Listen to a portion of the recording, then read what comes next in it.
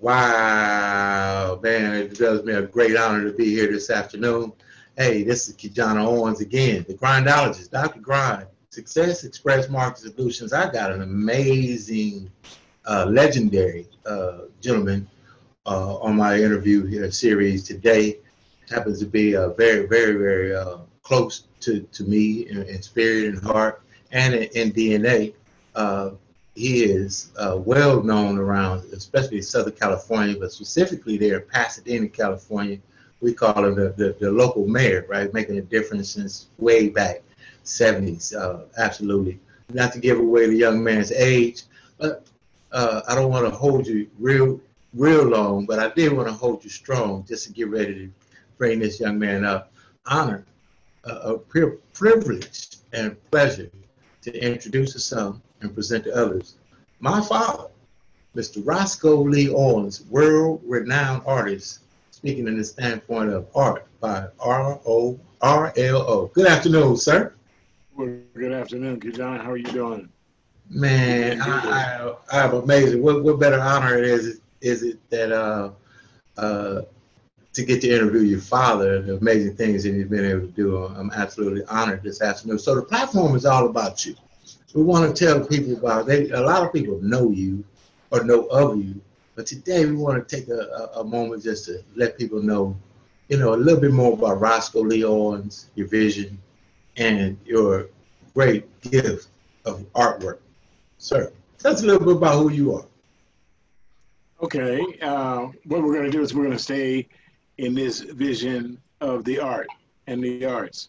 I've had the opportunity to work with many world-renowned artists for many years, working with the Pan-African Film and Art Festival and the African Marketplace, and also the LA Black Expo, working with artists that came from all over the world for many years.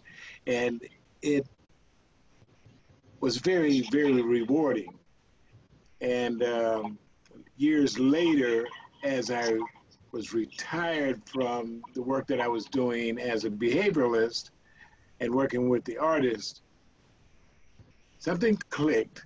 It's almost something that my dad said, something clicked that I needed to do. And I was walking in Montclair Mall, and there's a gallery, which is called the Pomona Valley Art Association. And I sat down and talked with a few folks. A couple of them were retired. And I decided that day that I was an artist, as opposed to just being a supporter of artists. And to really look back at it, I was an artist that wasn't creating visual art, but I was an artist creating energies and activities and movements in the art field. And so through that, I ended up developing the work that is in my background right now that you see on Zoom. It's created by the thought that nothing is ever dead. It's just recycled, reutilized. So the work behind you see, first of all, I'm a framer, and all the frames are recycled plastic. The works are some of my photo imagery of the work that I created. The one to my left, or maybe to your right as I'm looking over at it, it's got a saxophone in it, but what it was a fallen palm frond, the bark that falls off of palm trees. And I took that and I created this whole imagery, and the whole imagery that I initially created was in honor of my father, who was an artist as a musician. And so I took that and I created that. The piece right in the middle was a aspect of a desert flower that I took an image of and called that the leaf of the desert flower. And it's based on recycled cardboard, because cardboard has an aspect of just lines. It's called corrugated. But if you look at the corrugated, you'll find the fields that people fix our food are corrugated lines. These are lines of division in terms of our mind, how we segment different parts of us. They're corrugated lines. So we focus. And so I took that corrugated cardboard, immersed it in water, created what I wanted to create. And the other is another palm farm to the right that was initially for my dad. What he said was, I got my eye on you. And that was my start in what I'm doing, music and art right now. Amazing. Now, I wanted to get that preface out of there, but since you are my father, and I'm going to have a No good doubt time. about that. Letting people know who you are. The DNA is real, right? That's how I got Dr. Grindology. You put that, but you more than just art. People don't know. You've had a purpose with the art. You've helped artists since I was a kid. Cynthia St. James, Barnett Honeywood. I don't want to even just get into the names so much, but Mr. Lee, Charles Bibb. I mean, amazing. And I'll let you go down the litany of the list of all the great artists that you've helped or opened doors or worked with, partnered with, watched, mentored. They've sewn into you, all kinds of the relationship, decades and decades to get to where you are. But you did that to make an impact, because you're always out there helping people, inspiring others. Internally, share with the people why it's even important to put what you feel on paper, like you just so described what the cardboard stands for. You know, and looking at art as you go further back in our history in terms of time, African-American artists weren't celebrated, and the art the value wasn't there in terms of it increasing in value. But that totally changed, in my opinion, a lot with the public, with Ernie Barnes and Barnett Honeywood coming across as social media does now, but it was a TV, them being on sitcoms and on television, whereas you're watching Dr. Constable, and in his house has got these beautiful works of Barnett Honeywood and JJ. They look at him as the artist on Good Times, but it was the art of Ernie Barnes, which gave us an insight across America that we need to have art on our walls that represent us. And my objective was to promote and motivate artists to embrace that and to know that their work is valuable and we will be on stage. I worked with an artist out of Senegal for years and years, Aziz, who now has the Aziz Gallery located in a recognized area that you were a small child and I was a young man, and that was the Lemert Park Village, which has become extremely important in our culture and extremely important as art. And Aziz Gallery is just being opened currently. You're going to have the works of Charles Bibbs, of several different artists. Alan's work is in there. So, and then I've had the opportunity to work a long time with Aldonia R. Bailey, who is a artist and teacher of art, especially with our youth, which has been a major part of what we have been doing, myself in art, working with our young youth and community in terms of not only in behavior, but utilizing art as a venue and a vocal point to establish very successful habits, like the habits that you have, which I'm very proud of. Well, this is what, I don't want to put myself in the interviewer category at all, but a good interview brings out what people didn't know. And I'm sure that people didn't know that Roscoe Owens was not just a certified, but a bona fide artist. And I'll tell you one thing, you out there, hopefully we inspire someone. If you're an artist or you draw stick people, whatever it is, that's art. You just saw Mr. Roscoe Owens speak about the art right behind him, where he took a cardboard, repurposed it, and made it into something beautiful. Everything has its value. So being able to make that impact, you're talking to people out there that don't even know what they have. You have been around the world 2 or 3 times and back, and it took you to see, well, wait a minute. I've been seeing art all the time, and then you saw the art within yourself, and to put something out there that you love, and then there's a difference between amateurs and professionals. You've been paid. That's right.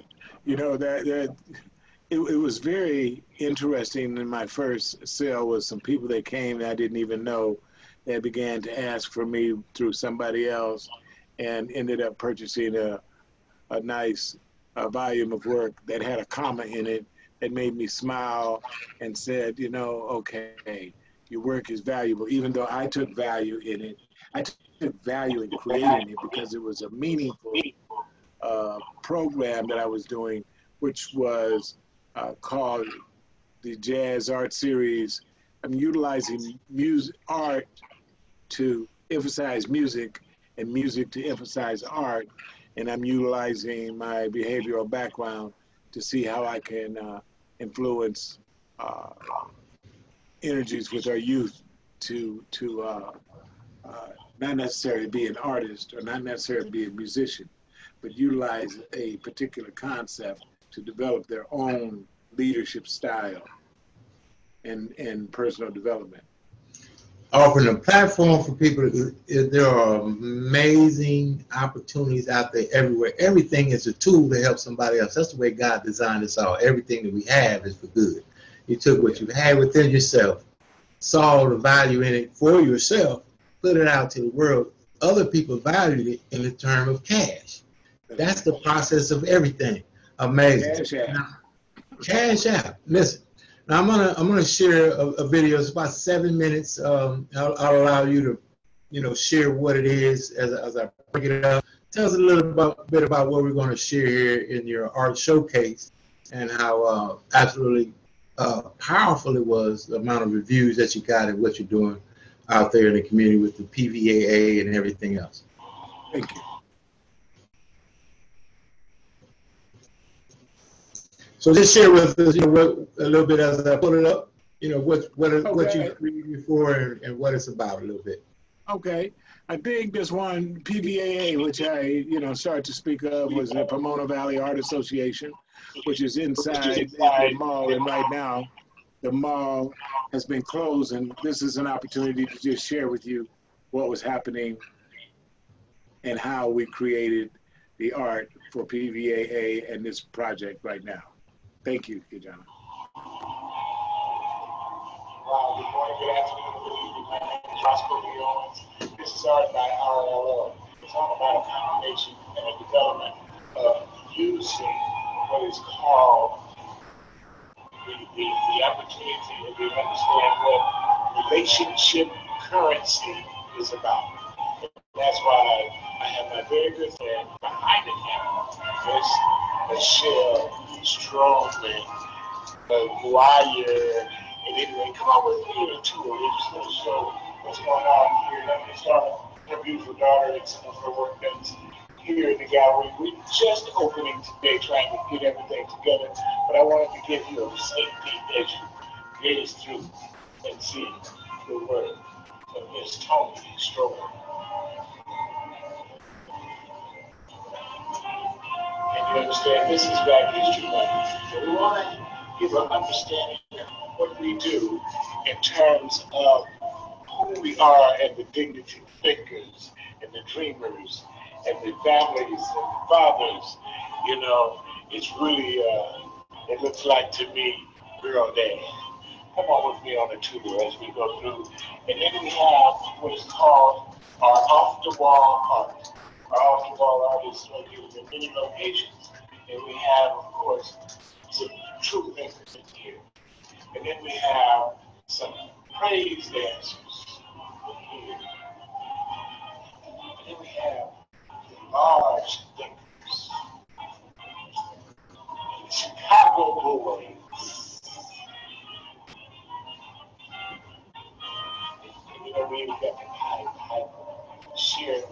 share where we are. BAAArt.com.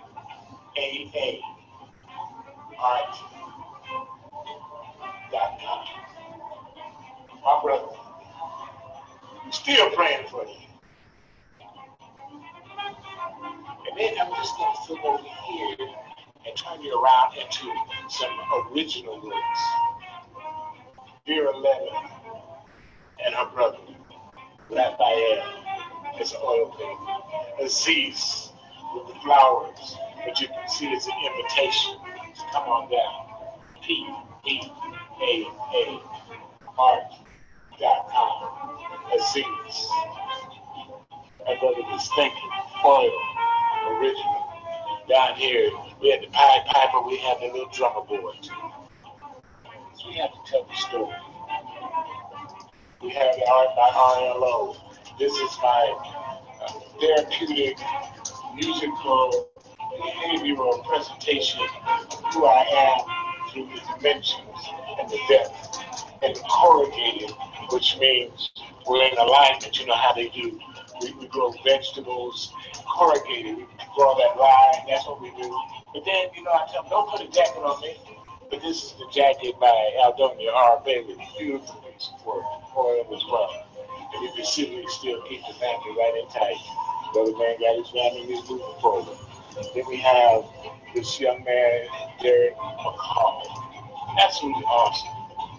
You know, it's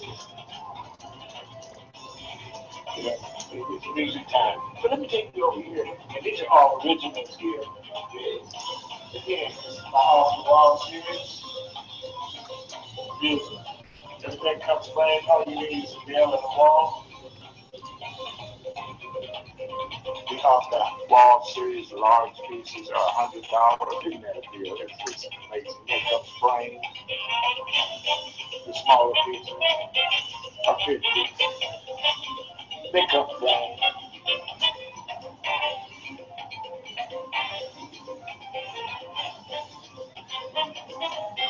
History. African American. The only true art form in America. We've got a lot of big brothers. A lot of wonderful sisters.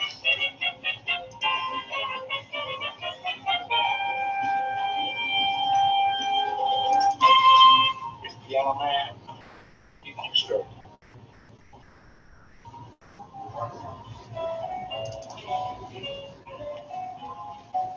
The powerful being existence. Develop and continue the legacy of music. You know, sometimes it's only a piano.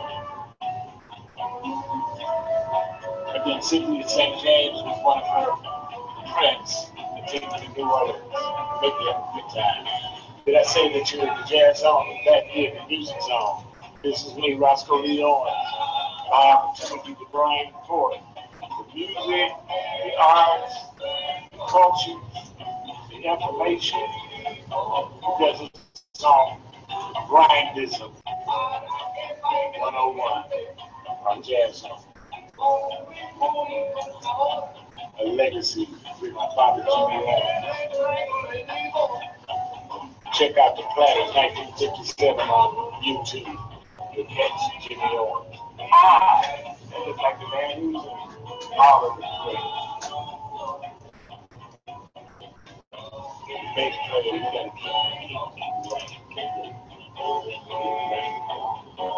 then over here, we have the man and women of jazz, a collection by my wonderful friend, Barbara Morrison, who also has the Jazz and Blues Museum located in the Lamert Park, along with a Performing Arts Center. The Barbara Morrison Performing Arts Center. This is an artist play that's in residence there. It's his work. So, as you catch this tour, I just want you to catch this table and we're going to head right there. And this is the works of Aziz. We want to be sure that we bring in some sculpture also. So we're looking for some artists that want to participate in a movement that we are looking for creative, multicultural artists that want to participate with us in the Pomona Valley Art Association, contact me. It's our good Roscoe Owens at JazzZone.net or Success Express 2 gmail.com. Now, what about that? What What about about that, Mr. Roscoe Leo? I'm sure you remember the day, the time where you shot that to share with the community out there.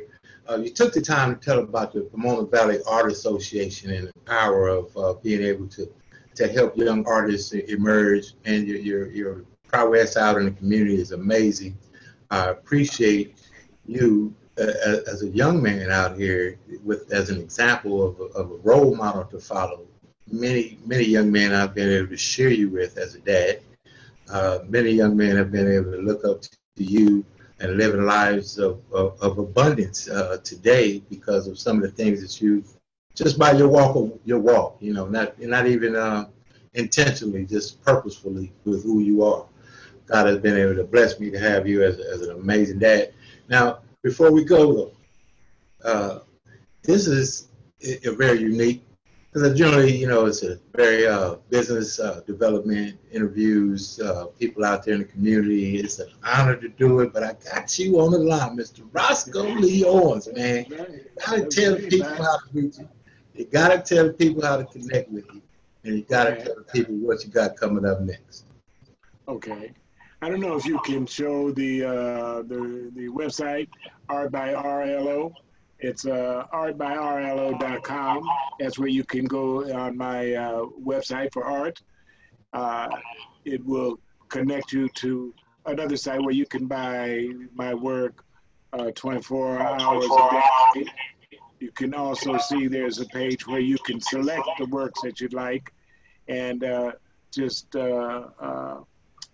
make a copy of them, send it, text it to me, and we discuss. I have my Off the Wall art series, which is from $40 to $90.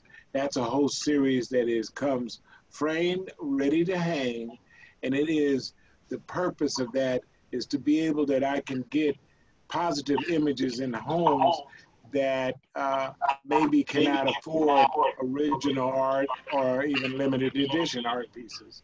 So it is something that they can afford. And on art and prices, KeJohnna, right there, that would do it. If you click art, yes, sir, right there. And as you go down, you'll see the profile. But this is where you can just see the image, and as you keep going down, you'll see that you can purchase images. You'll see the kinds and the things that you like, and it'll give you that. Tells you like 28 by 40 is $90 size, and you'll see the image, and it says it's framed, ready to hang. Just copy the image, text it to me, and I can be sure that we get your information and have that sent to you. Also, you see my phone number there, 626-798-6848. And I would be very remiss, and if I did not share with you, the art is a celebration of the music, which is our other company called the JazzZone. The JazzZone is an actually duplicity of who I am as it relates to the creative nature of music and art through this lens of behavioral therapy. And so I appreciate the opportunity to be interviewed. I do look for someone to come and visit our website at rlo.com or at JazzZone, JazzZone.net, and participate, like our page, enjoy us on Facebook, and see us on Instagram. And again, thank you, Mr. KeJohnna Owens. I was almost going to call you KeJohnna Lee. KeJohnna Owens, thank you. That's our JazzZone website. And we do make cool jazz sizzle.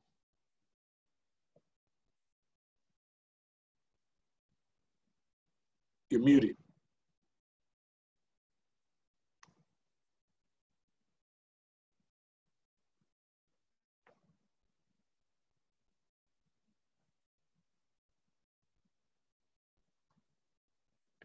You are muted.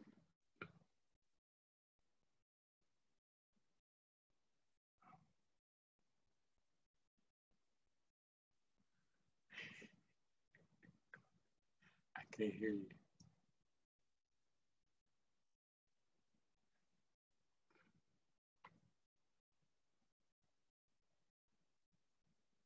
You're muted.